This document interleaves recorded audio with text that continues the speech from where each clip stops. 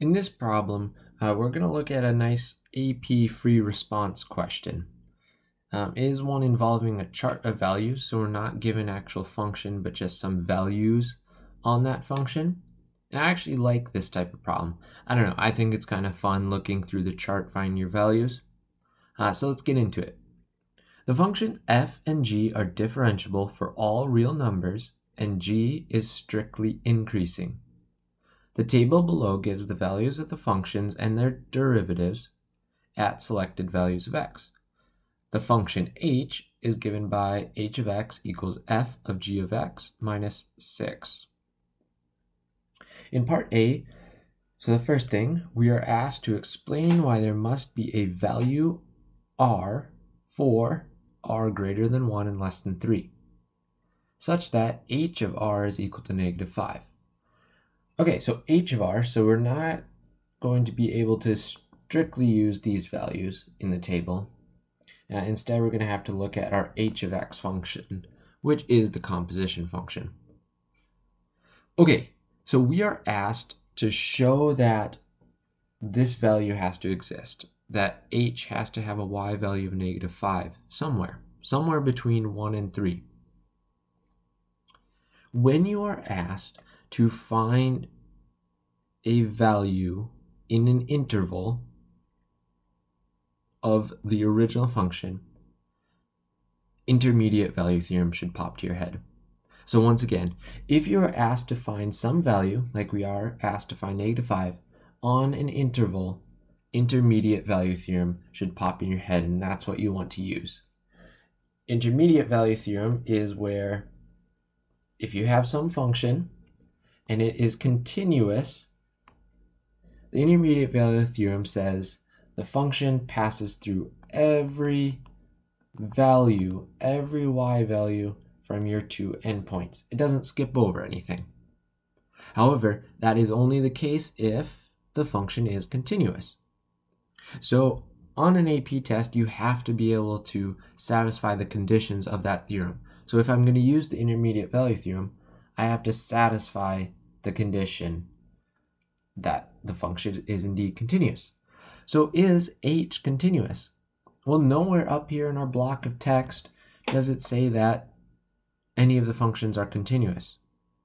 Now it talks about f and g, which h is composition of that, so we can look at f and g, but it doesn't say they're continuous. However, it says that f and g are differentiable, and that's even more powerful than continuous. Because we have to remember, differentiability implies continuity. You have to remember that on the AP test. That idea will come up often. So we say, since f and g are differentiable, f and g are continuous. We have to establish that f and g are continuous. As they're grading your AP test, they are definitely going to be looking for the fact that you establish f and g are continuous. And then we can say, since f and g, because we haven't established that h is continuous, and that's what we're going to be doing the intermediate value theorem on. So now we have to establish that h is continuous. So I say, since f and g are continuous, h of x is continuous. And that's good there. Then that's because if a composition function is made up of two continuous functions, it also is continuous.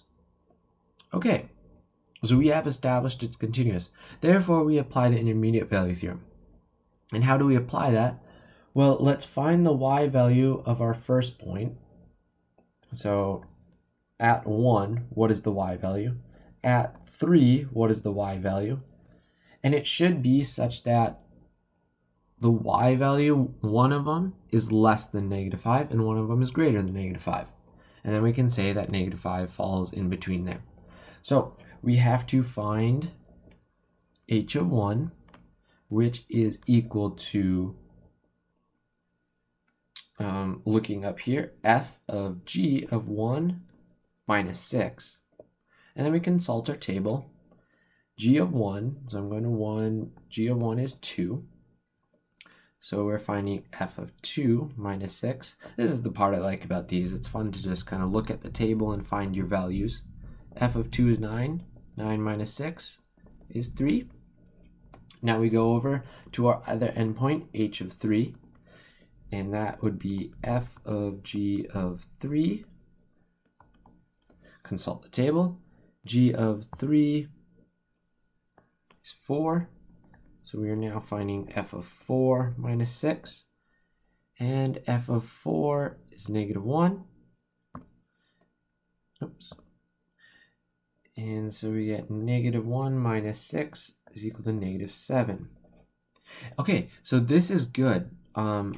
Because we have these two values of 3 and negative 7, and we're trying to show that negative 5 is somewhere in between our x values of 1 and 3, that's good because negative 5 falls in between 3 and negative 7.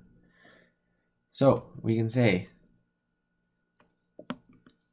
since we have that 3, well, negative, oops, sorry, I should write this the other way. Since negative 7 is less than negative 5, and negative 5 is less than 3, so it falls in between, and h of x is continuous,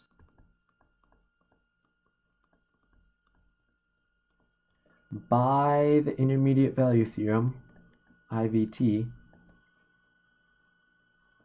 there exists. So here we just kind of say, what does the intermediate value theorem tells us? H of r on the interval 1 to 3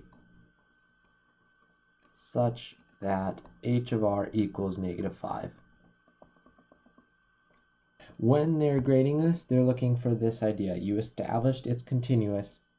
You established that you used intermediate value theorem. You established that you check the endpoints.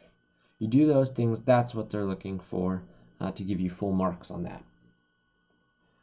Okay, now let's look at part B. Part B, explain why there must be a value c for c greater than 1 less than 3 such that h prime of c is negative 5. That looks eerily the same as part A. So you might just go right through and do intermediate value theorem. However, that's not going to establish exactly what you want based on the chart of values we have. The difference in this one is we are now dealing with the derivative. It's h prime of c.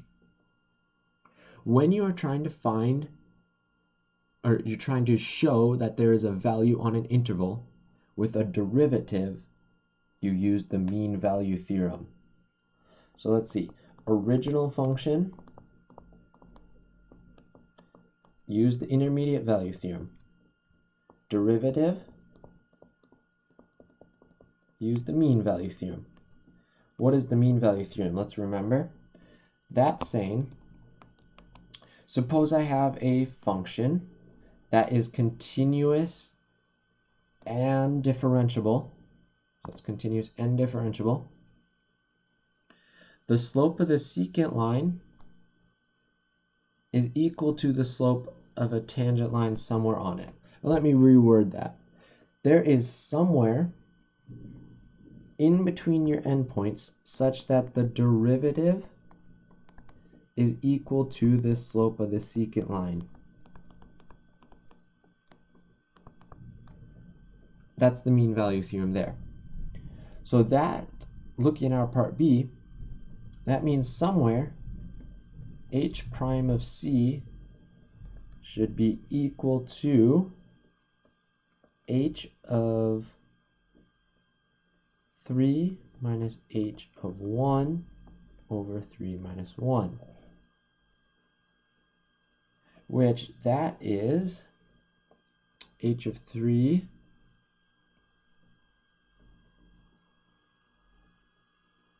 we already found h of 3, that is negative 7, and then we found h of 1, which is 3. Right here is where we found it. divided by 3 minus 1. That gives me negative 10 over 2, which is negative 5. So it's nice. The points they gave us and what they're trying to show us, it kind of works nicely, because we see that using the mean value theorem on our endpoints 1, 3, we get negative 5. So that tells us that somewhere, no matter what our function looks like, because of the slope of the secant line is negative 5, there exists some c value in that interval such that the slope of the tangent line is also negative 5. However, just like in part A, we have to establish the ground rules, the conditions, before we can just say by the mean value theorem. So I have to say, since h is differentiable and continuous, now of course differentiability implies continuity, but we want to establish both these ground rules. By the mean value theorem, h prime of c equals negative 5 on the open interval 1, 2, 3. When they're grading this, they're looking, did you establish the conditions that h is differentiable and continuous? Did you use the mean value theorem? And then you have to show this work here, showing that the mean value theorem is telling us the slope has to be negative 5 at one point. Okay, so that's a nice AP question. And it's good to keep in mind that you have to establish conditions when you use the theorem, especially on the free response, to get full marks. All right, thank you.